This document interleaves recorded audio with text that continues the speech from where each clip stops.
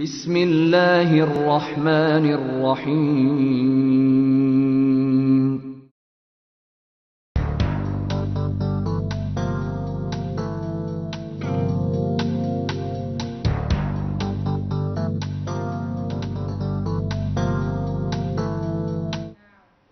সুপ্রিয় দর্শক, আসসালামু আলাইকুম। আমাদের জানাচ্ছি আমাদের আজকের লিগ্যাল আওয়ার প্রোগ্রামে আপনাদের সঙ্গে আছে আমি মোর্শেদুর রহমান, এবং আমাদের সঙ্গে আছেন আমাদের কমিউনিটির অত্যন্ত পরিচিত জনপ্রিয় ব্যক্তিত্ব ব্যারিস্টার এবং সলিসিটর আবু রেজা। তিনি জেকে সলিসিটার্সের প্রিন্সিপাল। জনাব রেজা, আসসালামু আলাইকুম। কেমন আছেন? ভালো, জি আলহামদুলিল্লাহ। আপনি কেমন আছেন? শরীরটা কেমন আছে? আলহামদুলিল্লাহ আছে মোটামুটি। জি, আমরা দর্শক, আপনারা জানেন আমাদের এই অনুষ্ঠানটি সরাসরি সম্প্রচার হচ্ছে। আপনারাও আমাদের এই অনুষ্ঠানে অংশগ্রহণ করতে পারবেন। আপনাদের যে কোনো আইন বিষয়ক প্রশ্ন থাকলে সেই প্রশ্ন আপনি আমাদের স্ক্রিনে নম্বরটিতে কল করে জানতে পারবেন, এবং সেই অনুসারে আমাদের যে গেস্ট আছেন তিনি প্রাইমারি অ্যাডভাইস দিয়ে থাকবেন। জি, আমরা সবসময় চেষ্টা করি দর্শককে আপডেট দিতে বা লিগ্যাল কোনো কেসের বিষয়ে জানাতে। আজকে নিশ্চয়ই আপনার আগে আমরা বলি যে গত সপ্তাহে, গত সোমবারই কিন্তু মহামান্য রানীর শেষকৃত্য সম্পন্ন হলো। জি হ্যাঁ, এবং আমরা সরকারিভাবে যে শোকের যে সময়টা সেটা অতিবাহিত করলাম।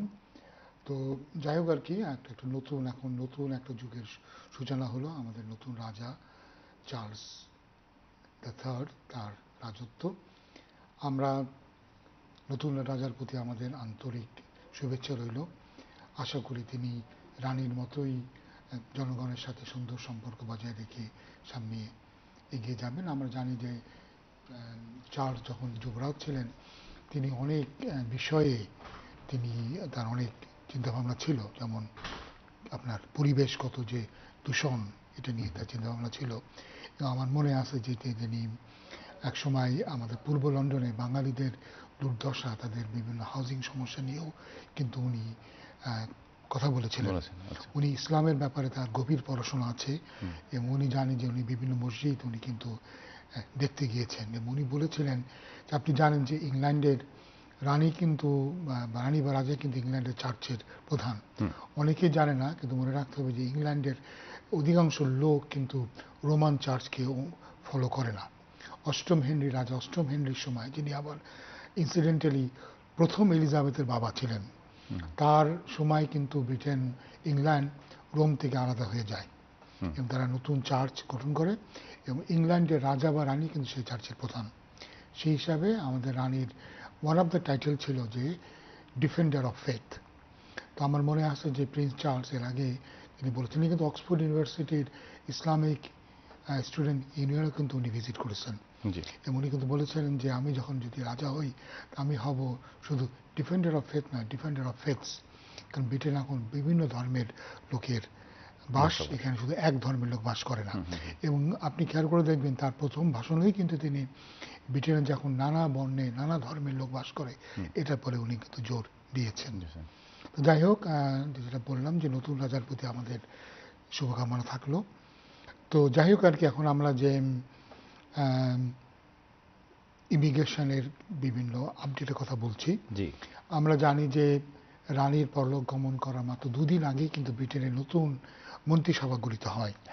লিজ ট্রাস নতুন প্রধানমন্ত্রী দায়িত্ব অর্জন করেন, এবং আমরা দেখি যে প্রীতি প্যাটেলের জায়গায় আরেকজন ভারতীয় বংশোদ্ভূত ব্যারিস্টার কিউসি, এখন তো আর কি কেসি, সুয়েলা বেভারম্যান, উনি আগে সাবেক অ্যাটর্নি জেনারেল ছিলেন, উনি এখন নতুন স্বরাষ্ট্র সচিবের দায়িত্ব পালন করছেন।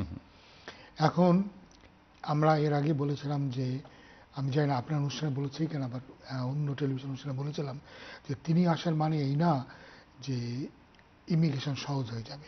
আপনি বরাবরই এই কথা, এবং আমরা যেটা জানতে পারছি উনি রুয়ান্ডার পলিসি উনি ডাবল করবেন, মানে উনি আরো দ্বিগুণ জোর নিয়ে এটা উনি করবেন। উনি নির্দেশ দিয়েছেন যে এই চ্যানেল পাড়ি দিয়ে যেন কেউ নৌকায় করে না আসতে পারে, এবং ফ্রান্সের সাথে উনি অগ্রাধিকার ভিত্তিতে উনি আলোচনা করতে চাচ্ছেন এই লোক আসা বন্ধ করার জন্য।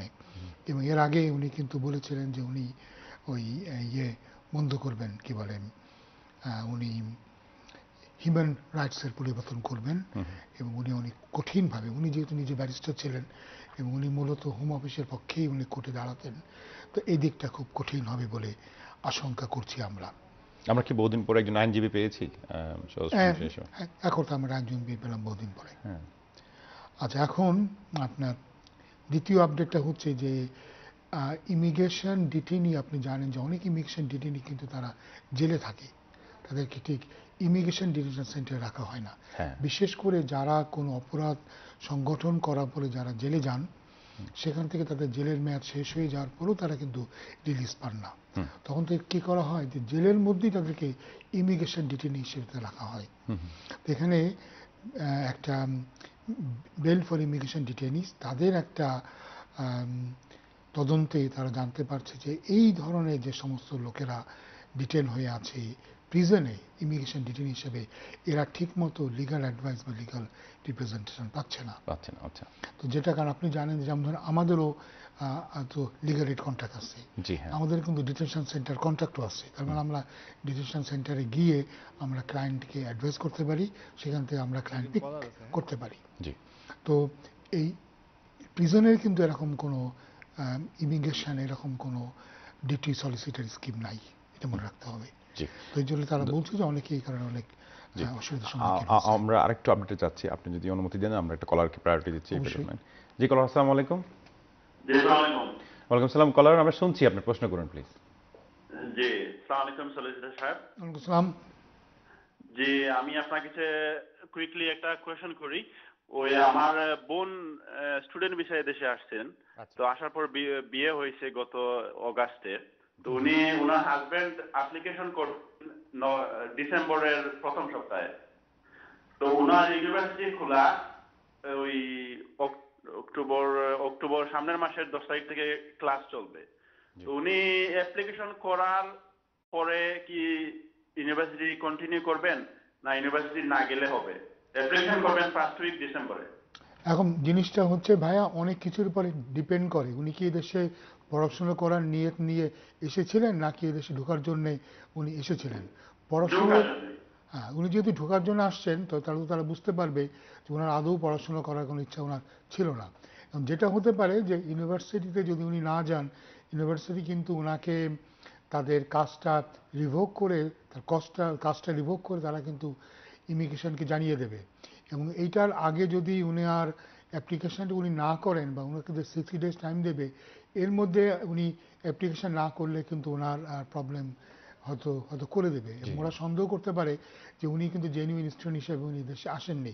সন্দেহ করলেও যদি ওনার ম্যারেজ অ্যাপ্লিকেশনটা স্ট্রং থাকে তাহলে সেক্ষেত্রে home office family life consider করে তারা হয়তো এটা নিয়ে খুব একটা তারা বেশি হয়তো নাড়াচাড়া করবে না। বাট তারা চাইলে তারা কিন্তু এটাকে একটা ইস্যু বানাতে পারে। যদিও আমি বললাম যে যেহেতু এখানে ফ্যামিলি লাইফ ইনভলভ এবং ওনার ম্যারেজ অ্যাপ্লিকেশন স্ট্রং হলে আমার ধারণা তারা এটা নিয়ে খুব একটা নাড়াচাড়া করবে না। জি ধন্যবাদ। ধন্যবাদ আপনাকে। ধন্যবাদ দর্শক, আমরা আশা করি আপনি উত্তর পেয়েছেন। যে উনি অ্যাপ্লিকেশন করবেন ডিসেম্বরে, সেই ক্ষেত্রে বেশ সময় রয়ে যায় আসলে। না, যেটা হবে যে ওনাকে যদি তারা এখন রিফিউজ করে উনি 60 ডেজের একটা নোটিশ পাবেন। জি এবং 60 ডেজের মধ্যে যদি উনি অ্যাপ্লিকেশনটা করে দেন, হ্যাঁ তাহলে যদিও আমি বলবো যে তাদের মনে একটা সন্দেহ হবে উনি জেনুইন স্টুডেন্ট ছিলেন না, উনি অন্য পারপাসে এসেছিলেন। কিন্তু যেহেতু এটা marriage application, family life involve, এবং যেহেতু ওনাদের বোধহয় লিগালি বিয়ে হয়েছে, লিগালি বিয়ে হলেই অবশ্যই একটা article 8 family life immediately kick in, G immediately এটা শুরু হয়ে যাবে। সেহেতু আমার ধারণা তারা এটা নিয়ে আর মানে বেশি দূর তারা এগোবে না। এই জন্য ওই ওনার ভিসা কাটেল হওয়ার আগেই ওনাদের কিন্তু অ্যাপ্লিকেশনটা করে ফেলা উচিত। জি ধন্যবাদ। ধন্যবাদ দর্শক, আমরা আশা করি আপনি উত্তর পেয়েছেন। এই রিলেটেড আমি একটা ছোট্ট প্রশ্ন করে আপনি আপডেট ফিরে যাচ্ছি। কেউ যদি ওভারস্টেয়ার হয়ে যান বা কোনো কারণে তার ইমিগ্রেশন স্ট্যাটাস নষ্ট হয়ে যায়, সেই ক্ষেত্রে কেউ যদি ব্রিটিশ সিটিজেনকে বিয়ে করেন, তার কি লিগ্যালাইজ হওয়ার? দেখেন, এই জিনিসটা আপনার সবসময় মনে রাখতে হবে। আপনি যদি এদেশে বৈধ ভিসা নিয়ে না থাকেন জি হ্যাঁ এবং আপনার ভিসা যদি 6 মাসের কম মেয়াদে থাকে, তাহলে কিন্তু আপনাকে তারা বিবাহের অনুমতি দেবে না। ভিসার মেয়াদ 6 মাসের কম না, ভিসার অরিজিনাল ভিসা যদি ডিউরেশন 6 মাসের কম হয়, ফলে একটা ভিজিটর কিন্তু এসে বিয়ে করতে পারে না। বুঝতে পেরেছেন তো? ফলে এটা কিন্তু ইম্পর্টেন্ট। আর ইলিগাল লোক হলে সে বিয়ে করতে গেলে তাকে তো হোম ভিসা পারমিশন নেওয়া লাগবে। এবং ইলিগাল লোক যদি বিয়ে করে, বিয়ে করতে পারলেও একটা বিরাট ক্ষেত্রে কিন্তু ভিসা অ্যাপ্লিকেশনটা রিফিউজ করবে, বলবে দেশে গিয়ে অ্যাপ্লাই করে আসো। কারণ আপনি জানেন যে যদি আপনি দেশে ভিসা নিয়ে থাকেন তাহলে একটা রুল, ভিসা না নিয়ে থাকলে আরেকটা রুল। ভিসা নিয়ে থাকলে আপনাকে তারা যে পিওরলি অ্যাপেন্ডিক্স এফএম তারা কনসিডার করবে। আর ভিসা ছাড়া থাকলে আপনাকে অ্যাপেন্ডিক্স FM এর যেটা EX1 আপনাকে কনসিডার করবে। সেক্ষেত্রে আপনাকে দেখাতে হবে দেশে চলে গেলে ইনসারমন্টেবল অবস্টাকল হবে, যেটা অধিকাংশ ক্ষেত্রে যদি আপনার স্পাউস আর আপনি দুজনেই বাংলা ভাষাভাষী হন, আর স্পাউসটা যদি আগের সন্তান যদি না থেকে থাকে, তাহলে কিন্তু এটা দেখানো খুব কঠিন। এবং সেক্ষেত্রে অনেক সময় আপনি অ্যাপিলের রাইটও পাবেন না। আপনাকে অ্যাপিলের রাইট দিয়ে তারা বলবে তুমি দেশের বাইরে অ্যাপিল করো, ইন কান্ট্রি অ্যাপিল রাইট থাকবে না, সার্টিফিকেট দিয়ে দেবে। তো এই জন্য যারা মনে করে যে বিয়েটা করলেই ইসলামিক বিয়ে করি বা কিছু একটা করি, এটা বোধহয় একটা তুরপের টাস, এটা কিন্তু তা নয়। আপনাকে ভিসা থাকা অবস্থাতে আপনি স্ট্যাটাস চেঞ্জ করতে হবে, ভিসা না থাকলে আপনার অপশন কিন্তু খুবই কম।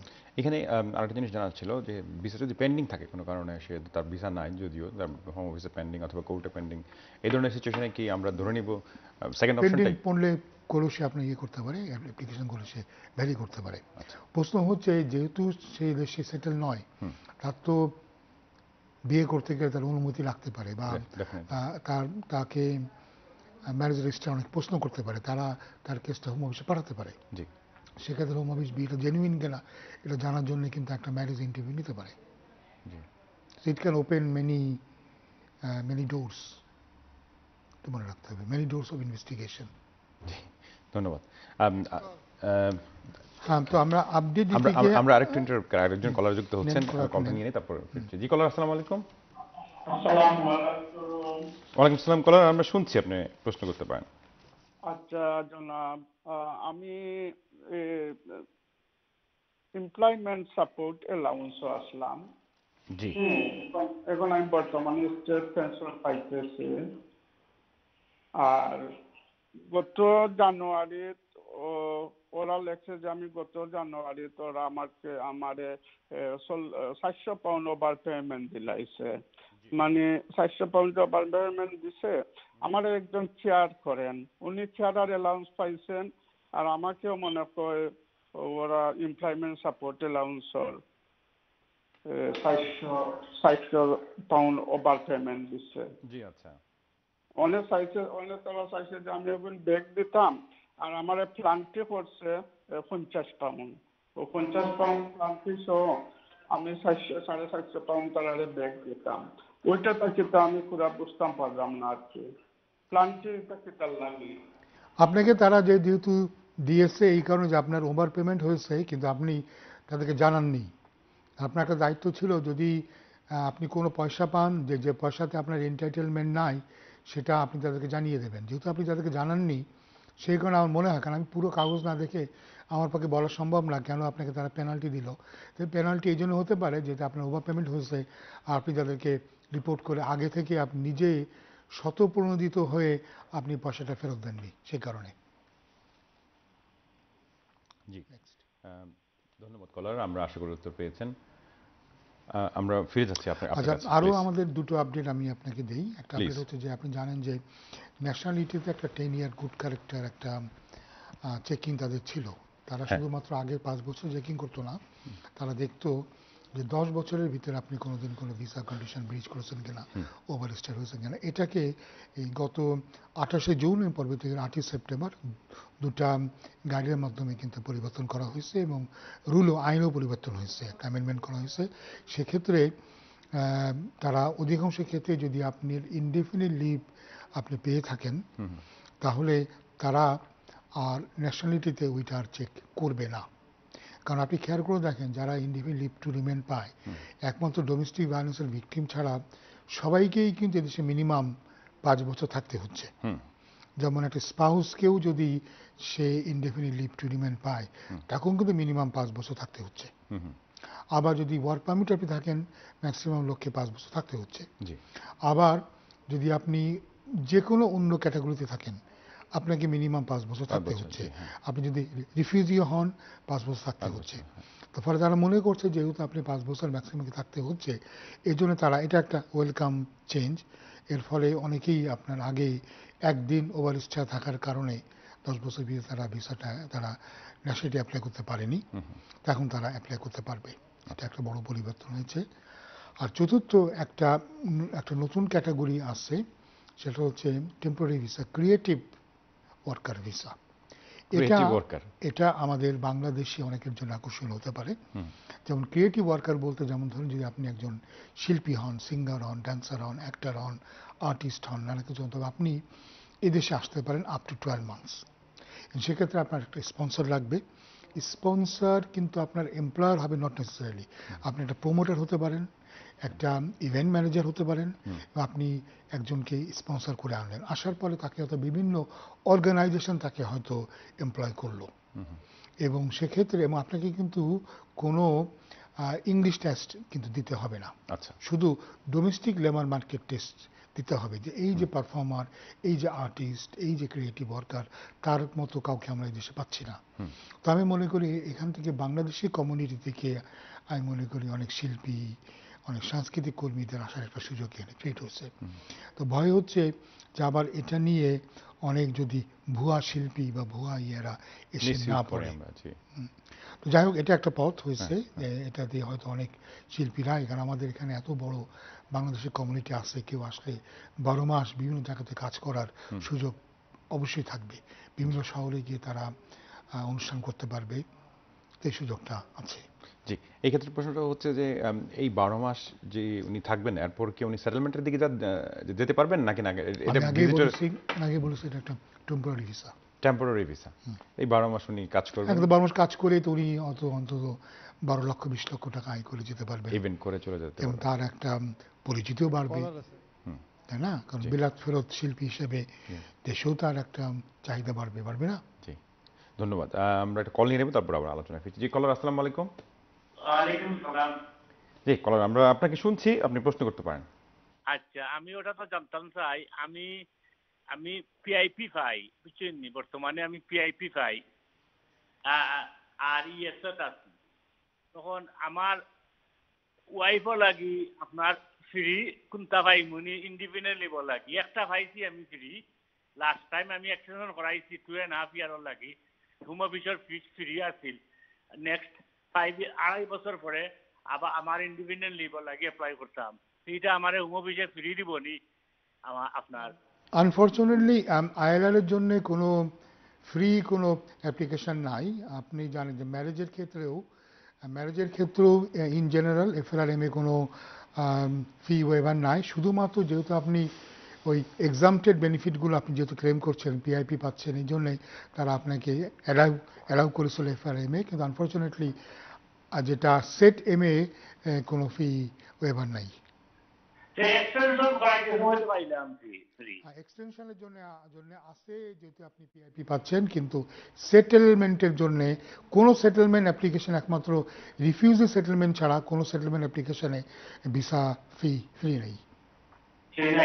না,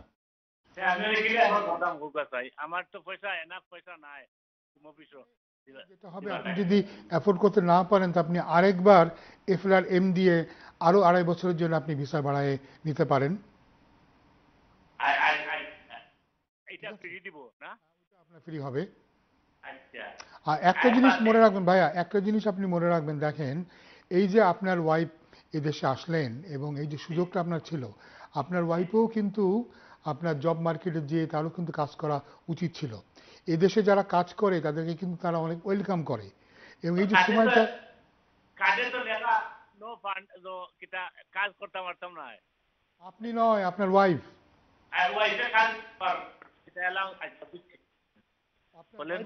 আপনার ওয়াইফ কেন কাজের জন্য অ্যালাউড না? না, কাজের জন্য অ্যালাউড আছে। হ্যাঁ, তাহলে আপনার ওয়াইফ তো কাজ করে 2 বছর 2.5 বছর তো আপনি পয়সাটা সেভিং করতে পারতেন, তাই না? বাট আমারও এফেক্ট করবো, কাজ বললে আমারও তো এফেক্ট করবে, আমার ইন্ডিপেন্ডেন্ট দিব। ভাইয়া, at the end of the day আমাদের কথা হচ্ছে আমরা বেনিফিটে থেকে বেরিয়ে আসাটা সম্ভব। আপনার ওয়াইফ যদি মিনিমাম 24 ঘন্টা কাজ করে, 20 ঘন্টা কাজ করে, তাহলে আপনার বেনিফিট কিন্তু এফেক্ট করতো না। 20 ঘন্টা কাজ করে উনি কিন্তু ইজিলি 2 বছরে আপনার ওই ফিটা উনি কিন্তু অ্যাফোর্ড করতে পারতেন। 2400 পাউন্ড জমাতে ওনার হয়তো 24 মাসও লাগতো না, প্রতি মাসে 100 পাউন্ড করে জমালে। উনি যদি পার্ট টাইম কাজ করতেন, 20 ঘন্টা কাজ করতেন, তাহলে কিন্তু আপনার বেনিফিট এফেক্ট করতো না। জি, ধন্যবাদ। জি ধন্যবাদ। দর্শক, আমরা আশা করি আপনি উত্তর পেয়েছেন। আমরা আসলে এই বিষয় থেকে নিজেদেরকে একটু গুছিয়ে নেওয়া উচিত আস্তে আস্তে। জি, আমরা যেই আলোচনায় ফিরতে যাচ্ছি যে এটা একটা দারুণ একটা অপশন যে ক্রিয়েটিভ যারা এই ক্ষেত্রে শিল্পী অথবা আর্টিস্টও হতে পারে নাকি না? শিল্পী এটা বিভিন্ন ধরনের ইয়ে হতে পারে, ক্যাটাগরি আছে। ক্রিয়েটিভ ওয়ার্কার বলতে বলা যায়, যেমন তারা বলতে চাচ্ছে যারা ফ্যাশন ইন্ডাস্ট্রি হতে পারে, মিউজিশিয়ান, এন্টারটেইনার হতে পারে, আর্টিস্ট, ডান্সার। আমাদের বাংলাদেশ থেকে অনেক শিল্পী, ভুরি ভুরি শিল্পী দেশে আসে। আমাদের তো সংসদ সদস্যরাও আছেন যারা গুণী শিল্পী, ক্রিয়েটিভ। যেটা আমরা বিভিন্ন সময় দেখি যে আমেরিকাতে অনেকে যান, অনেক শিল্পীরা যান, পারফর্ম করেন, তারা এখানেও আসেন, এখানেও পারফর্ম আসেন। কিন্তু এখানে সুবিধা হচ্ছে যে এখানে পারফর্ম আসলে পার্টিকুলার ইভেন্টের জন্য আসতে হয়। তারা দুঃখিত, তারা 12 মাস পর্যন্ত থাকতে পারছেন, স্বল্প সময়ের জন্য নয়, এবং এই সময়টাতে তারা পারফর্ম করতে পারছেন, পয়সা ইনকাম করতে পারছেন। ধন্যবাদ আপনাকে। আচ্ছা, আরেকটু সুবিধা আছে এক্ষেত্রে, কিন্তু পারফর্মারদের ফ্যামিলি মেম্বাররা কিন্তু আসতে পারবে। আচ্ছা, এটা একটা বিরাট একটা সুযোগ আমি বলবো, যে ফ্যামিলি মেম্বাররা যদি আসতে পারে তাহলে এটা অনেকের জন্যই কিন্তু ইয়ে হবে। ফ্যামিলি মেম্বাররাও কাজ করতে পারবেন অ্যাজ এ স্পাউস? না, কাজের কথা নাই। এবং আরেকটা ব্যাপার কি, যেটা কিন্তু এক্সটেন্ড করা যাবে আপ টু ম্যাক্সিমাম 2 years। উনি এসে আবার সেটা আরো 1 বছর করতে পারবেন, এবং তারা ফ্যামিলি মেম্বাররাও কিন্তু আসতে পারে। জি, ধন্যবাদ। আমরা কয়েকটা বিষয় যদি আপনার সাথে আলোচনা করি, যে এখন যে রুয়ান্ডার যেই প্রস্তাব, আপনার কি অভিমত? এটা আসলে কতটুকু আমরা মানে ইমিগ্রেন্টকে ঠেকানোর জন্য এই যে প্রপোজাল, এটা আমরা কি অভিমত? আপনি জানেন যে তারা কিন্তু মোটামুটি কোর্টে হিয়ারিং করে ফেলেছে, 5-6 দিন মতো হয়েছে, আবার বোধহয় অক্টোবরে ফার্দার হিয়ারিং হবে। এবং যেহেতু সুয়েলা বেভারম্যান বলেছে যে এটা রুয়ান্ডাতে নেওয়ার ব্যাপারে তারা ডাবল উদ্যোগী, তারা দ্বিগুণ করে দিয়েছে তাদের প্রচেষ্টা, ফলে গভর্নমেন্ট তো এ ব্যাপারে অ্যাডামেন্ট। তো গভর্নমেন্ট যেহেতু এ ব্যাপারে অ্যাডামেন্ট, এবং যেহেতু বিভিন্ন ক্ষেত্রে তারা তো জানে, এবং আপনি দেখতে পাচ্ছেন যে অ্যাসাইলাম তাদের কিন্তু অনেক প্রায়োরিটি, এবং অ্যাসাইলামে কতটা সাকসেসফুল হয়, ইমিগ্রেশনে কতটা সাকসেসফুল হয় কি না হয়, সেটার পরেই কিন্তু গভর্নমেন্টের সাকসেস নির্ভর করছে আগামী নির্বাচনে। কারণ পরপর 3-4টে ইলেকশন তারা জিতলো শুধুমাত্র অ্যান্টি ইমিগ্রেন্ট কার্ডের পরে ভিত্তি করে। এবং আপনি জানেন যে গত বছর প্যান্ডেমিকের কারণে তারা মাত্র 14,000 লোককে বোধহয় দেশ থেকে পাঠাতে পেরেছে। একটা সময় তারা বোধহয় 60,000-এর উপর লোক তারা দেশ থেকে পার করে দিচ্ছিল। এখন তারা চাচ্ছে যে এমন একটা, যেমন আপনি জানেন যে 28শে জুনের পরে যারা এই দেশে এসে অ্যাসাইলাম ক্লেম করেছে, এবং তারা যদি অবৈধভাবে আসে, মানে সড়ক পথে বা নৌপথে যদি এসে থাকে, তো তাদের কিন্তু আর অ্যাসাইলাম ক্লেম করার সুযোগ নাই, কোনো ধরনের সুযোগ নেই, যেটা হচ্ছে তারা অ্যাসাইলাম ক্লেম করতে পারবে না, তারা বিভিন্ন ধরনের ফ্যাসিলিটিস পেত, তারা তাদের অ্যাডমিট করবে না। ফলে কি হবে, তারা চাচ্ছে আস্তে আস্তে এটাকে তারা অনেক মানে আনঅ্যাট্রাকটিভ করে দেবে, যাতে মানুষ আর এখানে অ্যাসাইলাম এভাবে আসতে চাইবে না। তো এটার সাথে আরো অনেক ধরনের পরিকল্পনা আছে। আসলে সরকার একে তো যখনই বিভিন্ন পরিকল্পনা নিয়ে পিটি প্যাটেলে করেন, তখনই তো বরিস জনসনের সিংহাসন টালমাটাল হয়ে গেল। তারপর যখন নতুন প্রধানমন্ত্রী আসলেন, তখনই কি হলো যে মহামান্য রানী পরলোক গমন করলেন। তো সব দিক দিয়ে একটা অস্থিরতা। একটু সময় সুযোগ হলে আমার কাছে মনে হচ্ছে, মানে আমি কোনোভাবেই ওইভাবে কোনো সুখবর আমি দেখতে পাচ্ছি না, যেটা আমাদের কমিউনিটি সবচেয়ে শুনতে চায়। যেরকম আমি বা আপনি টেলিভিশনে গিয়ে বলবো যে ভাই, আজকে থেকে যারা এই দেশে ইলিগাল লোক আছেন সবাইকে মাফ করে দেওয়া হলো, শিগগিরই দৌড়াই গিয়ে অ্যাপ্লাই করেন। এরকম খবরের জন্য যারা প্রতিদিন টেলিভিশন খুলে থাকেন বা পত্রিকার পাতায় চোখ বুলান, তাদের জন্য কিন্তু কোনো খবর নাই। এবং আমরা দেখতে পাচ্ছি যে, আমি আপনাকে আরেকটা কথা আপনি বলে রাখি, যে ইদানিং দেখা যাচ্ছে যে অনেক বাংলাদেশি স্টুডেন্টরা যেহেতু তারা এসে আর পড়াশোনা করছে না, এই ব্যাপারেও কিন্তু আমার ধারণা চিন্তা ভাবনা হচ্ছে। এবং সরকারের কোনো মহল থেকে আমি জানতে পেরেছি যে তারা এটাও খবর পেয়েছে যে কিছু কিছু বাঙালি স্টুডেন্টরা তারা অন্য কোনো মহিলাকে টাকার বিনিময়ে স্ত্রী বানিয়ে দেশ নিয়ে আসছে। এটাও কিন্তু তারা, আমি শুনতে পেয়েছি যে তারা, তাদের কাছে খবর কিন্তু চলে গেছে। তো এগুলি নিয়ে ভবিষ্যতে কী হয় আমি জানি না, কিন্তু আমি সবসময়, আমি জানেন যে মাইগ্রেশন নিয়ে আমার কোনো প্রবলেম নাই। আমিও মাইগ্রেন্ট, আপনিও মাইগ্রেন্ট। আমরাও নিজেদের দেশে বাইরে আছি। হাজার বছর ধরে পৃথিবীর মানুষ মাইগ্রেট করেছে, কোথায় করেনি বলেন? আমরা যদি সভ্যতা, আমাদের ইসলামে দেখেন হিজরত হয়েছে। মক্কা শরীফ থেকে যদি আমাদের মহানবী এবং সাহাবায়ে কেরামরা যদি মদিনাতে না চলে যেতেন, তাহলে ইসলাম তো টিকে থাকতে পারতো না। তো যুগে যুগে মানুষ মাইগ্রেট করেছে আমাদের ভারতবর্ষে। সেই আপনি মনে করেন আর্যদের আমল থেকে মাইগ্রেট করেছে আমাদের দেশে। কারা আসেনি? সেই গ্রিক, সেই শক, সেই হুন, সবাই এসেছে। মঙ্গলরা এসেছে, মোগলরা এসেছে, তুর্কিরা এসেছে, ইরান, আরব সবাই আমাদের ভারতবর্ষে এসেছে।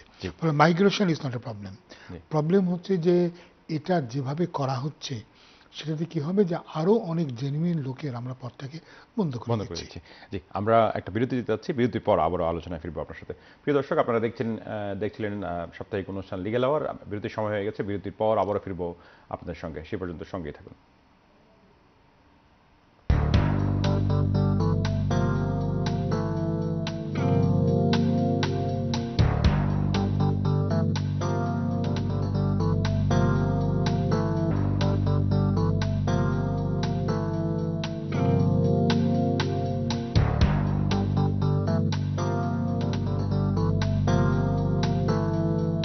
সুপ্রিয় দর্শক, আসসালামু আলাইকুম। বিরতির পর আবারও আমন্ত্রণ জানাচ্ছি আপনাদের প্রিয় অনুষ্ঠান লিগ্যাল আওয়ারে। আপনাদের সঙ্গে আছে আমি মোর্শেদুর রহমান এবং আমাদের সঙ্গে আছেন আমাদের কমিউনিটির অত্যন্ত জনপ্রিয় ব্যক্তিত্ব, ব্যারিস্টার এবং সলিসিটর আবু রেজা। তিনি জেকে সলিসিটরসের প্রিন্সিপাল। ধরুন আবু রেজা, আমরা খুব সুন্দর আলোচনা করছিলাম। সবচেয়ে বড় বিষয় হচ্ছে যে আপনি বেশ কিছু আপডেট দিয়েছিলেন। আপনি যে বলতে চাচ্ছিলেন যে স্টুডেন্টের এখনকার সময়ে যে হারে মিসইউজ করছে। আমি আপনাকে বলি, আসলে হয়তো এটা আমার নিজেরই দোষ, যেরকম সবাই কারণ ভাবতে চেষ্টা করি।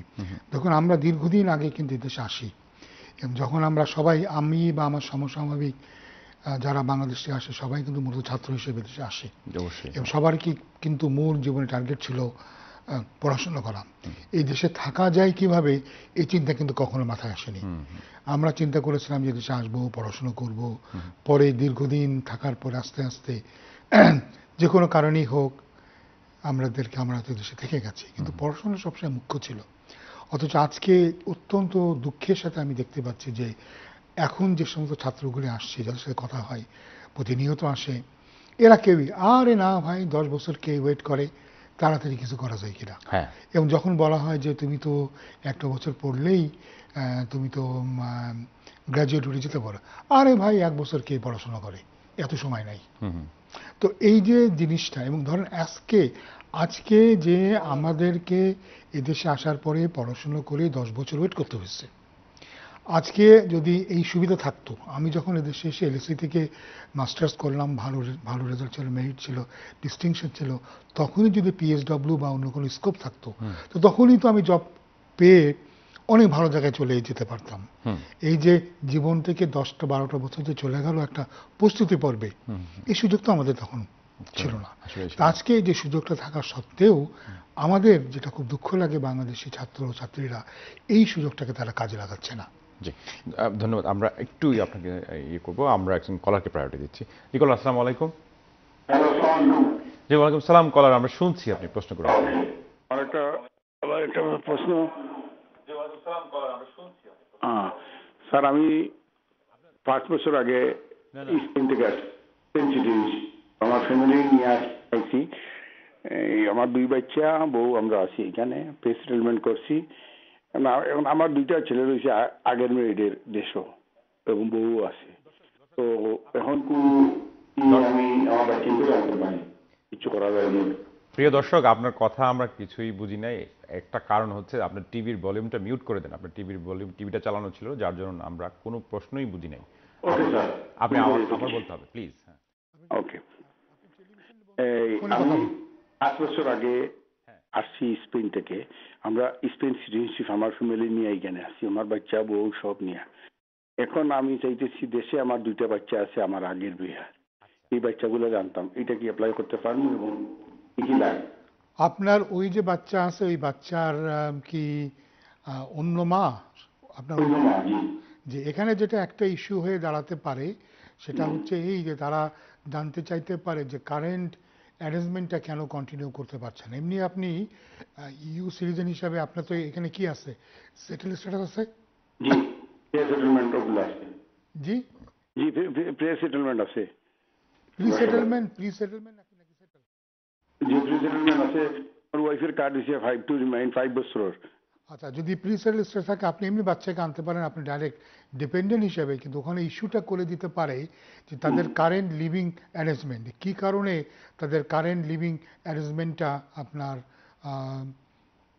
এটা প্রযোজ্য না। আপনি যদি দেখাতে পারেন যে এই কারণে তাদের কারেন্ট লিভিং অ্যারেঞ্জমেন্ট যে অবস্থায় তারা আছে এটা আপনার কন্ডিউসিভ না, তাহলে তারা আপনাকে বাচ্চাকে আনতে দেবে।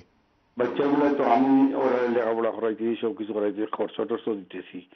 এখন আমি আর বাচ্চা চাই না, মাই তো সাবে আমি আমার না, ওইখানে প্রশ্নটা হচ্ছে যে আপনি তো বাচ্চার সোল কেয়ারার, তো সোল তো আপনি নন, বাচ্চা তো মা আছে তাই না? না, মা নাই। মা নাই তো কে আছে? মা নাই, এখন কেউ নেই, এখন আছে শুধু আমার বাইরের কাছে। সরি কি আমার হয়েছে? মা আছে, আমার মার কাছে, বুলা মার কাছে আছে। সরি, বাচ্চার আম্মার কি হয়েছে? মারা গেছে। আচ্ছা, নাই। তো যেটা আপনাকে করতে হবে যে বাচ্চা যে আপনার মায়ের সাথে আছে, তারা যে তার দাদির সাথে আছে, দাদির সাথে থাকতে তাদের কি প্রবলেম হচ্ছে এটা দিয়ে আপনাকে লিখতে হবে, এবং দিলে তারপরে আপনি বাচ্চাকে নিয়ে আসতে পারবেন। অর্থাৎ কারেন্ট অ্যারেঞ্জমেন্টটা কেন ফলপ্রসূ নয় এটা দিয়ে আপনাকে লিখতে হবে, তাহলে আপনি আনতে পারবেন। আচ্ছা, কি লাগবে এটাতে? কিছু কোনো কিছু এখানে কাজ বা কোনো কিছু দেখাইতে পারি, কিন্তু আমি 24 ঘন্টা কাজ করব। আপনার কাজের চাইতে যেহেতু আপনার সম্পর্ক আছে, খালি দেখাবেন কারেন্ট অ্যারেঞ্জমেন্টটা কেন কন্টিনিউ করছে না, এবং ওখানে ইস্যু দাঁড়াবে আপনি আগে তাদেরকে কেন স্পেনে নিয়ে যাননি, কেন এই সমস্ত ইস্যুগুলো দাঁড়াবে, একটা ব্যাখ্যা দাঁড়াতে আপনি চাইতে পারে। এবং কারেন্টলি তারা যেহেতু বাচ্চারা আপনার মায়ের সাথে আসছে, তারা বলতে পারে তারা একটা লাইফের সাথে তারা অলরেডি কি বলে ফ্যামিলিয়ার হয়ে গেছে, ওই লাইফ থেকে তাকে আপনি বের করে আনবেন কেন? এই জন্য আপনাকে একটা গুড কারণ দেখাতে হবে যে এই কারণে আপনি বাচ্চাকে নিয়ে আসতে চাচ্ছেন। ঠিক আছে? জি, ধন্যবাদ দর্শক, আমরা আশা করি তো পেয়েছেন। আরেকটা জিনিস যেটা হতে পারে, যদি আপনি মনে করেন যে আপনার স্প্যানিশ সিটিজেনশিপটা ট্রান্সফারেবল, যে আপনার বাচ্চারাও স্প্যানিশ সিটিজেনশিপ পেতে পারে, তাহলে আপনি ওই রুটেও তাদেরকে আনতে পারেন স্প্যানিশ নাগরিক হিসাবে। জি, ধন্যবাদ। আমাদের সঙ্গে আরেকজন কলার যুক্ত হয়েছে। জি কলার, আসসালামু আলাইকুম। জি কলার, ওয়ালাইকুম আসসালাম, আমরা শুনছি, আপনি প্রশ্ন করুন প্লিজ। একটা কোশ্চেন করতে চাই ব্যারিস্টার সাহেবের বা আপনাদের। ভাই বাংলাদেশে যাইতো, ওনার ইনডেফিনিট পিরিয়ড আছে, বাট বায়োমেট্রিক কার্ডটার জন্য অ্যাপ্লিকেশন করছে, কিন্তু এখনো আসছে না। বাট ওনার আম্মা অসুস্থ, এখন এইভাবে কার্ড ছাড়া যেতে পারবে কিনা, কোনো প্রবলেম হবে কিনা? ভাইয়া আমি আপনার কথাটা পুরো শুনতে পারিনি, একটু ডিস্টার্ব করছিল। আপনি বললেন আপনার একজন আত্মীয়, উনার কি ভিসা আছে এদেশে? লিপটা কি উনার ওই পাসপোর্টে মারা আছে? না, ওইটা এক্সপায়ার হয়ে গেছে। উনি অ্যাপ্লাই করছেন এক্সটেনশনের জন্য, সেটা। ভাইয়া আপনার টেলিফোনে অনেক প্রবলেম করছে। আপনি খালি আমাকে বলেন ওনার যে ইনডেফিনিট লিভ টু রিমেইন, এটা কি ওনার পাসপোর্টে কি স্টিকার লাগানো আছে কিনা? লাগানো আছে। জি হ্যাঁ, ওনার যদি পাসপোর্টে ইনডেফিনিট লিভের স্টিকার লাগানো থাকে, তাহলে উনি বাংলাদেশ থেকে আসলে ওনার প্রবলেম করবে না। বাংলাদেশে ওনাকে প্রবলেম করতে পারে আসার সময়, কিন্তু এই দেশে ওনাকে প্রবলেম করবে না আসতে। বাংলাদেশে তারা বলতে পারে যে তোমার তো এটার মেয়াদ শেষ হয়ে গেছে, পাসপোর্টের মেয়াদ শেষ, তুমি মেয়াদ শেষ না। আমি আপনাদের আমার কথাটা, উনার পাসপোর্টে ইনডেফিনিট পিরিয়ড আছে, বাট উনি দেশে যাইতে বায়োমেট্রিক কার্ডটা লাগবে কিনা? ভাইয়া উনার যদি পাসপোর্টে indefinite leave to remain sticker মারা থাকে, তাহলে উনি বিআরপি কার্ড ওনার লাগবে কেন? ওটা ভ্যালিড থাকলেই চলে না? ওটা লাগবে না, উনি দেশে যাইতে, ওনার আম্মার অসুখ, উনি বেড়াতে গেলেও ওনার লাগবে কেন? আপনার যদি বিআরপি কার্ড তাদেরকে দেয়, যাদেরকে দেয় যাদের পাসপোর্টে কোনো ইনডেফিনিট লিভ টু রিমেইনের ছাপ নাই, আর পাসপোর্টে যাদের ইনডেফিনিট লিভের স্ট্যাম্প আছে, স্টিকার আছে, সেখানে কোনো সময় দেওয়া নাই। ফলে এটা যতদিন উনি বেঁচে আছেন ততদিন ওনার জন্য এটা ভ্যালিড।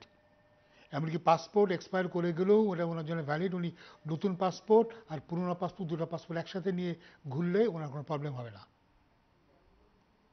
বিআরপি কার্ডটা আসছেই যারা নতুন করে যারা আইলার পেয়েছে। আগে আমরা যখন পেয়েছি আমাদের কিন্তু কোনো বিআরপি কার্ডের কোনো নমুনা ছিল না। জি হ্যাঁ, আগে ছিল না। জি প্রিয় দর্শক, আমরা আশা করি উত্তর পেয়েছেন। ধন্যবাদ আপনাকে আমাদের সঙ্গে থাকার জন্য। আমাদের আরেকজন কলার আছে, আমি কলটা নিয়ে নেব। জি কলার, আসসালামু আলাইকুম। দুঃখিত, কলটি ড্রপ হয়ে গেছে। জি, আমরা যে বিষয় নিয়ে আলোচনা করছিলাম যে আসলে আমরা এখন সব কিছুতেই শর্ট, কত কুইকলি আমরা সেটেল হতে পারবো এই ধরনের চিন্তা ভাবনা। তো সেই জায়গা থেকে আমরা আপনার নিশ্চয়ই মনে আছে যে থেরেসা মে যখন প্রধানমন্ত্রী ছিলেন তখন 14-15-তে মনে হয় স্টুডেন্ট ভিসা একদম বন্ধ ছিল। ইভেন প্রফেশনাল কোর্স করতে চাচ্ছিলেন তারাও ভিসা পেত না। প্রবলেমটা হবে অন্য জায়গায়। আপনি অলরেডি জানেন যে অনেক বিশ্ববিদ্যালয়ে বাংলাদেশি স্টুডেন্ট রিক্রুট করছে না। জি হ্যাঁ, প্রবলেম হবে তারা বলবে ভিসার জন্য দ্বার উন্মুক্ত, কিন্তু বিশ্ববিদ্যালয় যখনই শুনবে আবু রেজা বাংলাদেশ, মশিদুর রহমান বাংলাদেশ, সরি তোমাকে অ্যাডমিশন দিব না, তখন আপনি কী করবেন? তখন তো আপনি বলতে পারবেন না ইসিও আমাকে ভিসা দেন, আপনি তখন অ্যাডমিশনই পেলেন না, তখন আপনি কী করবেন? এবং তারা হয়তো বা তখন আরও অনেক টাফ কন্ডিশন তারা হয়তো ইন্ট্রোডিউস করে দেবে, হয়তো বলবে তোমাকে ইংরেজিতে 6.5 পেতে হবে, এবং তুমি যে খালি আমরা তোমাকে অ্যাসেস করে দেওয়ার মতো না, IELTS করো, 7 স্কোর করো, এবং শুধু তাই না তোমাকে আমরা হ্যান করবো ত্যান করবো, টেলিফোনে ইন্টারভিউ নেব, এরকম করে তারা টেলিফোন ইন্টারভিউ করে যারা যদি মনে করে আমরা হ্যাপি, আপনি 7 পেলেন, কিন্তু টেলিফোনে ইন্টারভিউ করে যদি কেউ টেকনিক্যালি বলে still I am not happy, I don't believe that you are capable of following our instructions, তখন আপনি কী করবেন? তা আমরা তো ওই পর্যায়ে চলে যাচ্ছি যেখানে হয়তো ভিসা তারা দেওয়ার জন্য রেডি থাকবে, কিন্তু আপনি সার্টিফিকেট অফ স্টাডিজ, যেটা আমরা বলি কাস, certificate of acceptance of studies, কাস যেটা হয়তো আপনি তখন পাবেন না। কারণ আপনি বিশ্ববিদ্যালয়ের একটা স্টুডেন্টের জন্য 16,000 20,000 পাউন্ড আপনি দেবেন, আপনি 1,000 2,000 পাউন্ড দিয়ে তার ওই বছরের কাজটাকে আপনি নষ্ট করে দিচ্ছেন, ভালো করছেন না। কিন্তু আমরা কখনো এটা চিন্তা করি না যে আমি একের জন্য খালি যে বন্ধ করছি তাই না, আরও যে হাজারো ছেলে ভবিষ্যৎ বন্ধ করে দিচ্ছে এটা আমার মনে করছি না। জি ধন্যবাদ। আমরা একটা কল নিয়ে নেব, তারপর আলোচনা ফিরছি আবার। প্রিয়গুলো, আসসালামু আলাইকুম। জি কলার, আমরা শুনছি, আপনি প্রশ্ন করুন প্লিজ।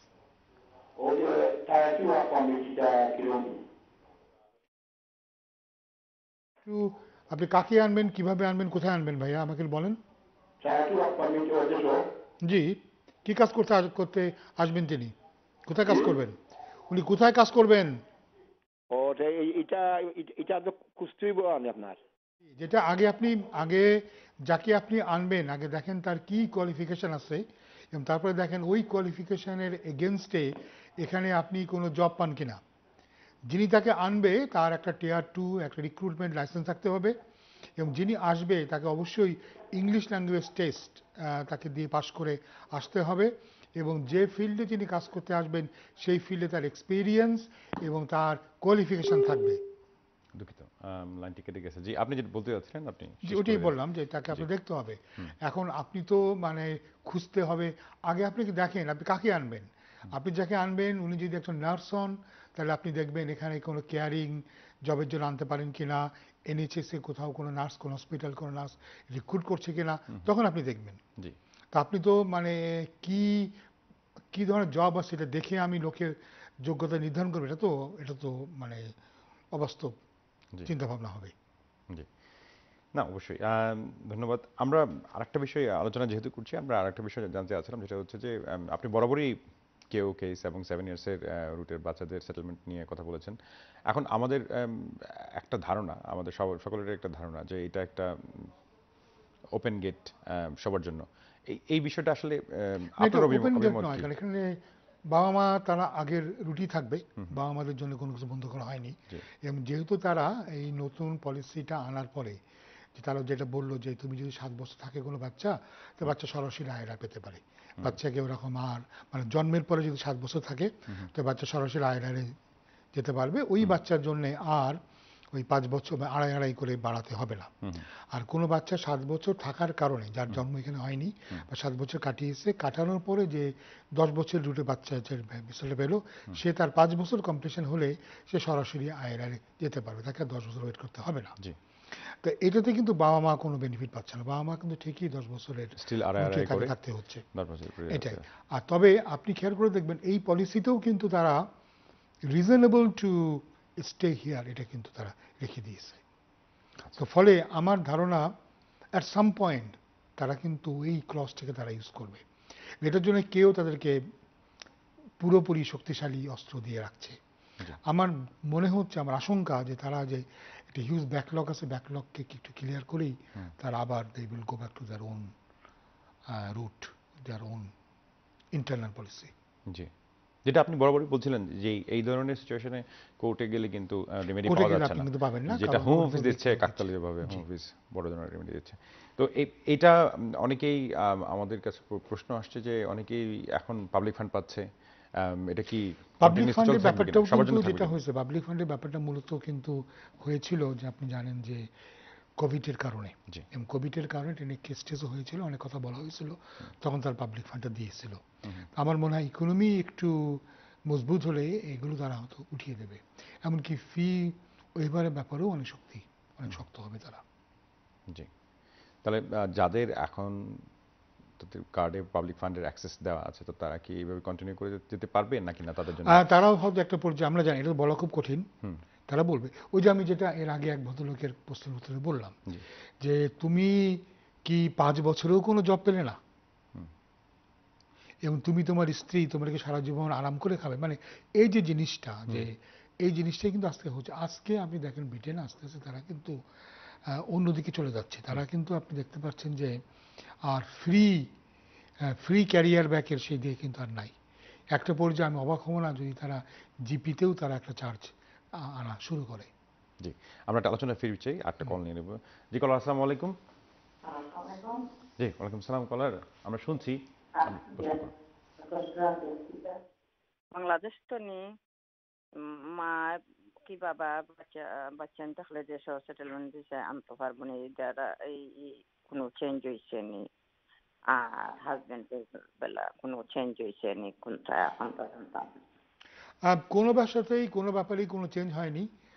আপনার হাজবেন্ড আনতে গেলে, হাজবেন্ড বা ওয়াইফ আনতে গেলে 18,600 ইনকাম দেখাতে হবে, English language test A1 pass করতে হবে, থাকার জায়গা থাকতে হবে, আর সম্পর্কটা জেনুইন এবং এখনো চলছে, চলমান সম্পর্ক, চলমান সম্পর্কটা দেখাতে হবে। এই 4টি জিনিস দেখাতে হবে। আর বেবি থাকলে সেটা ক্ষেত্রে, আর যদি কোনো বাচ্চা না, বাচ্চার জন্য এটা বেড়ে যাবে 2200 পাউন্ড, 22,000 পাউন্ডের উপরে হবে। আর যদি বাবা মাকে আনতে চান, বাবা মার ক্ষেত্রে আরও স্ট্রিক্ট একটা রুল আছে, সেটা হচ্ছে যে আপনি দেখাতে হবে বাবা মা তাদের বয়সের কারণে বা শারীরিক অক্ষমতার কারণে, অসুস্থতার কারণে এমন একটা পর্যায়ে তারা পৌঁছেছে যেখানে তাদেরকে সর্বক্ষণ কেয়ার করা লাগছে, এবং যে কেয়ারটা বাংলাদেশে কাজের লোক রেখে বা নার্স রেখে বা টাকা পয়সা পাঠিয়ে যে কেয়ারটা করা সম্ভব নয়।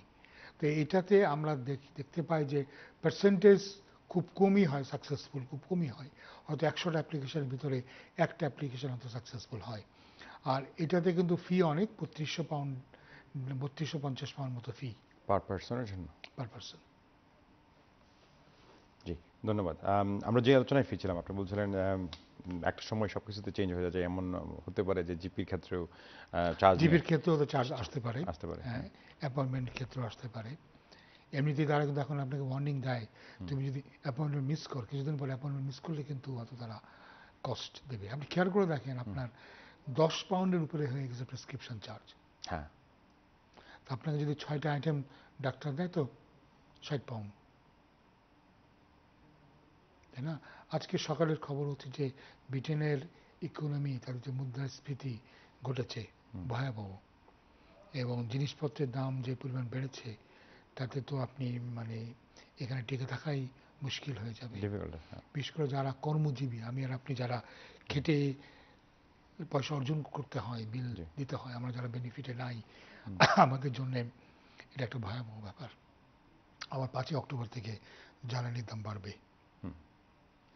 জি, আমরা আরেকটা বিষয় নিয়ে জানতে চাচ্ছিলাম, সেটা হচ্ছে যে আপনি লিগ্যাল এডের একজন রেজিস্টার্ড লয়ার, আপনি লিগ্যাল এড করে থাকেন। আমরা গত সপ্তাহে এটা নিয়ে আলোচনা করেছিলাম, কিন্তু শেষ পর্যায়ে আর শেষ করতে পারি নাই। এই বিষয় নিয়ে জানতে চাচ্ছি যে একজন অ্যাপ্লিক্যান্ট কখন লিগ্যাল এডের আবেদন করতে পারবেন? আমরা যেহেতু ইমিগ্রেশন নিয়ে আমরা কথা বলি, আমরা ইমিগ্রেশন নিয়ে কথা বলতে পারি। সব ক্ষেত্রে লিগ্যাল এড অ্যাভেলেবল না। লিগ্যাল এড মূলত asylum, domestic violence, human trafficking, modern slavery আর আনঅ্যাকম্পানিড বাচ্চা মাইনরদের ক্ষেত্রে লিগ্যাল এড অ্যাভেলেবল। জি, আমরা এটার আলোচনা করবো অবশ্যই। আমরা একটা কল নিয়ে নিব। জি, কলার, আসসালামু আলাইকুম। আসসালামু আলাইকুম ওয়া রাহমাতুল্লাহি ওয়া বারাকাতুহু। জি, ওয়ালাইকুম আসসালাম। দর্শক, আমরা শুনছি, আপনি প্রশ্ন করুন প্লিজ। জি, আমি বলছিলাম আমি যেমন অ্যাসাইলাম সিকার অলরেডি, আমি অ্যাসাইলাম পাওয়ার পরে আমি দেশ থেকে আমার ফ্যামিলিও নিয়ে আসি। তো আলহামদুলিল্লাহ সবকিছু ঠিক আছে। এখন আমি চাইছিলাম আমার আম্মারে আনার জন্য, তো কি করতে হবে? আপনার আম্মাকে আনতে গেলে আপনাকে ফ্যামিলি ইউনিয়নে আপনাকে দেখাতে হবে আম্মা সবসময় আপনার ফ্যামিলির অংশ ছিল এবং আপনার আম্মা আপনার পরে ডিপেন্ডেন্ট ছিল। তো এটা কিন্তু প্রুভ করা খুব কঠিন, কারণ ফ্যামিলি ইউনিয়নে শুধুমাত্র ইমিডিয়েট ফ্যামিলি মেম্বারদেরকে আনতে দেয়। তো সেক্ষেত্রে আপনাকে আউটসাইড দ্য রুলে গিয়ে আপনাকে এক্সেপশনাল এবং কম্পেলিং রিজন দেখায় আপনার আম্মাকে আনতে হবে। আমার আম্মা আবার 4 বার আইসা আবার চলে গেছে। আগে 4 বার এই দেশে আসছেন, আইসা আবার চলে গেছে। এখন এই ব্যাপারে আমার কি কাজ দেখাইতে হইব? যেহেতু ওনাকে আপনি আউটসাইড দ্য রুল আনবেন, আপনাকে দেখাতে হবে আপনি আপনার আম্মাকে রাখার জন্যে ভরণ পোষণ করার মতো যথেষ্ট সামর্থ্য আপনার, সেটার পজিটিভ ফ্যাক্টর হবে। মনে রাখবেন, হিউম্যান রাইটসে যদি আপনি আনতে চান তাহলে কিন্তু কোনো ইনকাম অ্যাকোমোডেশন না থাকলেও কিন্তু আপনি মাকে আনতে পারবেন। কিন্তু অবশ্যই যদি আপনার অ্যাকোমোডেশন থাকে, যদি আপনার কাজ থাকে, এটা একটা পজিটিভ ফ্যাক্টর। কারণ হিউম্যান রাইটসে গিয়ে যাওয়ার আগে তারা দেখবে যে আপনি ইমিগ্রেশনের রুলে আনতে গেলে আপনি কতটা রিকোয়ারমেন্ট ফুলফিল করতে পারতেন। আগে আমি আপনাকে বলেছি যে মাকে আনার এরকম কোনো রিকোয়ারমেন্ট কিন্তু ইমিগ্রেশন রুলে নাই। ফ্যামিলি রিইউনিয়নটা শুধুমাত্র ইমিডিয়েট ফ্যামিলির জন্যে। এখন আপনি কি আপনার অ্যাসাইলাম অ্যাপ্লিকেশনে কি বলেছিলেন যে আপনার মা পার্ট অফ ইউর ফ্যামিলি? জি, তখন আপনি বলবেন যে আপনার মাকে তারা আপনাকে তাকে আনতে দিক আউটসাইড দ্য রুল, কম্পেশন এবং কম্পেলিং গ্রাউন্ডসে, এবং আপনার মা was always part of the same household and part of the same family unit. Okay? Thank you. ধন্যবাদ, আপনি সুন্দর করে বিষয়টা ব্যাখ্যা করেছেন। দর্শক, আশা করি আপনি উত্তর পেয়েছেন। আমরা আবারও আপনাকে জানতে চাইবো যে আপনি কয়েকটা ক্যাটাগরি বলেছেন, সেক্ষেত্রে হচ্ছে হ্যাঁ, লিগ্যাল এড এখন যেটা হবে কি, যেটা আপনার লিগ্যাল এডে আমরা যেটা দেখতে হয় মিনস টেস্ট, যে তার ফি দেওয়ার মতো ক্যাপাসিটি তার আছে কিনা। সে যদি ডিটেনশন সেন্টারে থাকে তাহলে কিন্তু দেখানোর দরকার পড়ে না। তা আমরা দেখতে চাই যে তার ইনকাম কত। প্রবলেমটা হচ্ছে এই, আমাদের বাঙালি কমিউনিটির মধ্যে যারা আছেন এরা কিন্তু কেউই বেকার নাই। অবৈধভাবে হলেও কিন্তু ম্যাক্সিমাম লোক কিন্তু কাজ করছে, এবং কাজ করছে বলে তাদের পক্ষে অনেক সময় তারা কিন্তু দেখাতে পারছে না তারা কাজ করছে। অনেকেই কিন্তু তারা এই লিগ্যাল এড থেকে তারা বঞ্চিত হচ্ছে। লিগ্যাল এডে আমরা দেখি যে বিরাট সংখ্যক লোক তারাই পায় যারা নার্স সাপোর্ট। আপনি জানেন যে অ্যাসাইলাম সিকাররা তারা সরকার থেকে থাকারও জায়গা পায় এবং তারা সাপ্তাহিক একটা ভাতাও পায়। এরা কিন্তু খুব ইজিলি তারা কিন্তু লিগ্যাল এড পেতে পারে। তা আমাদের বাঙালি কমিউনিটি খুব কমই, যেহেতু আমাদের বাঙালি কমিউনিটির ভিতরে কাজ করার প্রবণতা অনেক বেশি, তারা ওই 40 পাউন্ডের আশায় তারা বসে থাকবে না, তারা কাজ করে অনেক বেশি আয় করতে পারবে। এই জন্য এই কমিউনিটি থেকে অনেকেই কিন্তু এই লিগ্যাল এডের বেনিফিট নিতে পারছে না, দুঃখজনক হলো সত্যি। আর আরেকটা কথা এখানে আমাদের কমিউনিটির মধ্যে ছড়ায় থাকে, তারা কেন জানি বলে যে লিগ্যাল এড মানে সরকারি উকিল। সরকারি উকিল এখানে কোনো কনসেপ্ট নয়। এই যে আপনি যে জিপির কাছে যান, আপনি কোনো পয়সা দেন না, জিপি কি সরকারি ডাক্তার না? তো এই জিনিসগুলি আমাদের মাথায় কেউ না কেউ ঢুকিয়ে দেয়। আর সরকারি উকিল ওদের ওখানে গেলে এই হবে তেই হবে, তোমার কেসটা ঠিক মতো লড়বে না। কিন্তু অফকোর্স আমাদের যারা লিগ্যাল এড আছে তাদের তো অনেক লিমিটেশন আছে। লিগ্যাল এডের ফান্ড অনেক কম, তো ফলে একটা প্রাইভেট লয়ার যেমন আপনি তাকে অনেক পয়সা দিচ্ছেন, 5,000 পাউন্ড দিচ্ছেন, তিনি হয়তো আপনাকে 20 বার দেখবেন, কিন্তু লিগাল এইড কিন্তু প্রয়োজন ছাড়া আপনাকে তিনি হয়তো দেখতে চাবেন, তিনি বলে দেবেন প্রথম দিন দেখা হলে আপনার কেসেই আপনি এই যে এই ডকুমেন্টগুলো আনেন, ডকুমেন্ট আনলেন, চেক করলো, আপনাকে ইন্টারভিউর আগে অ্যাডভাইস করে দিলেন, ইন্টারভিউ পর আপনার সাথে বসলো, বসে দেখলো ইন্টারভিউতে কোনো প্রবলেম আছে কিনা, এই তো তার কাজ শেষ। এবং তার আপনার জন্য হয়তো একটা সাপোর্টিং লেটার দেখে দিল বা আপনার একটা স্টেটমেন্ট হয়তো সে করে পাঠিয়ে দিল। এর চেয়ে বেশি তো তার আইনত করানো দরকার নেই। জি, হ্যাঁ, জি, ধন্যবাদ আপনার সুন্দর এই আপডেটের জন্য। আমরা একদম শেষ প্রান্তে চলে আসছি, আপনি যদি দর্শকের উদ্দেশ্যে কিছু বলতে চান। দর্শকের উদ্দেশ্যে যেটা আমি বলবো যে আজকে যে আপডেটগুলো আমরা দিলাম, এখানে দেখেন আপনাদের ঘনিষ্ঠ আত্মীয় স্বজন কেউ কি এই টেম্পোরারি ক্রিয়েটিভ ওয়ার্কার ভিসাতে আসতে পারে কিনা, তাহলে অনেকের জন্য একটা সুবিধা আছে, কিছুদিন দেশে কাজও করলো, অভিজ্ঞতা অর্জন করলো, কিছু পয়সাও রোজগার করে তার ফ্যামিলি নিয়ে আসতে পারবে। এবং যেহেতু এটা 2 বছর পর্যন্ত রিনিউ করা সম্ভব, তো এটা অনেকের জন্য এটা একটা আকর্ষণীয় পথ হতে পারে, এটা নিয়ে আপনারা দেখেন। আর নতুন স্বরাষ্ট্র সচিবের কাছ থেকে তেমন ভালো কিছু মনে হয় আশা করার নাই। রুয়ান্ডা পলিসি তিনি বলেছেন দ্বিগুণ উদ্যোগ দিয়ে তিনি সামনে এগোবেন। তো যাই হোক, আমরা দেখি আর কি হয়, আমাদের রুয়ান্ডা পলিসি কিভাবে চলে এবং সাগর পাড়ি দিয়ে আসাটা কতটুকু বন্ধ হয় আমরা দেখব। হয়তো আগামী অনুষ্ঠানে এ ব্যাপারে কিছু আপডেট হয়তো আমরা দেবো ইনশাআল্লাহ। জি, ধন্যবাদ আমাদের সঙ্গে থাকার জন্য। প্রিয় দর্শক, আপনারা এতক্ষণ দেখছিলেন আপনাদের প্রিয় অনুষ্ঠান লিগ্যাল আওয়ার। আগামী পর্ব দেখার আমন্ত্রণ জানিয়ে আজকের মতো এখানে বিদায় নিতে হচ্ছে। সে পর্যন্ত সুস্থ থাকুন, সুন্দর থাকুন এই কামনাই করি। আসসালামু আলাইকুম।